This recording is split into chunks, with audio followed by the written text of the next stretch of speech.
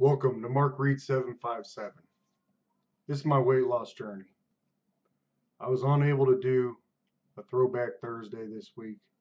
I was unable to do my week 10 weigh-in. I must have pushed it a little bit too far. I went to go to sleep after my last video and my heart was doing irregular heartbeats and it was beating very rapidly. I had A-fib in the past. It's like I said before, I can't really pronounce it very well. Arterial fibrillary. I can't pronounce it. It's A-fib to me. Look it up on Google. I'm not doing a script today. I'm not doing my weigh-in. I'm not doing the throwback Thursday. I was just going to do an update. It was scary. I beelined it to the hospital, drove myself, and my heart rate was going up to 185 when I got there. It did convert on its own. They were going to have to give me it's called a cardio conversion, and that's where they would have put me to sleep and shocked my heart back into rhythm. However, they would have done another procedure before that. Since I wasn't on any kind of blood thinners, they wanted to make sure when my heart would go back into rhythm, it wouldn't blow any clots and kill me. And that would be a separate procedure where they go in and just see if I'm okay to, had any clots or not. Well, I didn't have any clots. My heart converted on its own, and I didn't sleep for like 40 hours. It was crazy. I was like, I wanted to sleep, but I couldn't. And then I was in the hospital from Wednesday night till yesterday around 2 o'clock. They put me on a different type of medicine. I was on cardizem. Now I'm on Sotolo. And what Sotolo does is it puts your heart at a lower rhythm and it tends to keep you in rhythm. Where cardizem was supposed to lower your heart rate, but I guess I built a tolerance to it. And I remember even when I started cardizem and was on it a year ago, my resting heart rate was still fairly high, probably around 80, 90. And anytime I did any kind of activity, it would shoot up to 120, 130, which I thought was odd. I mean, I'm just getting up and walking around and it's going that high.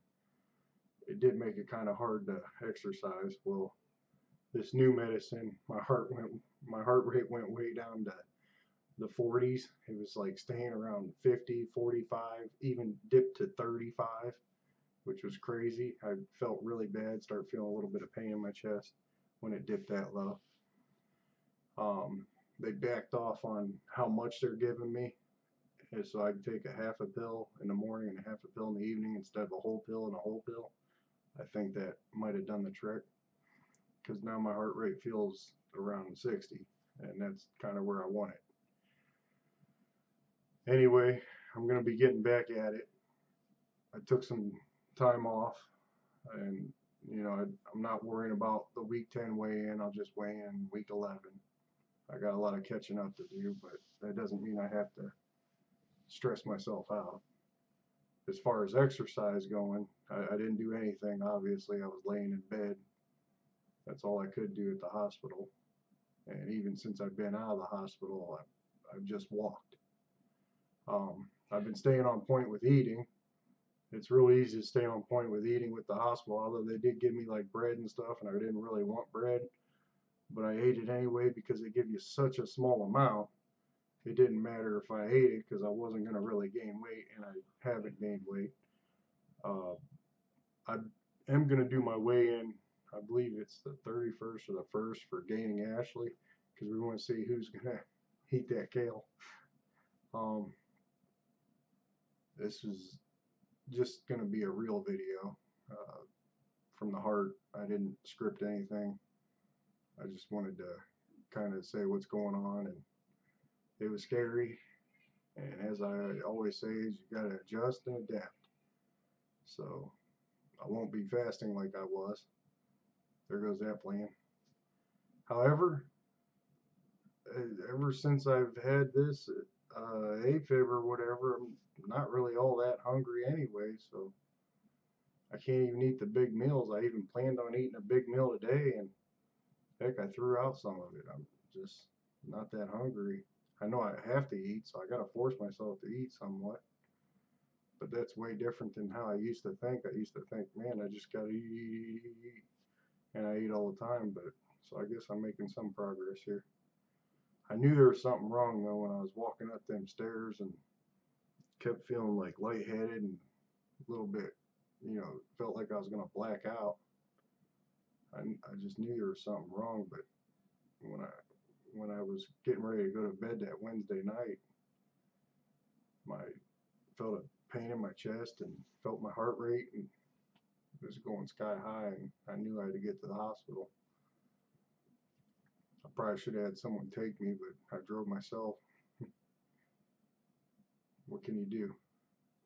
Adjust and adapt, right?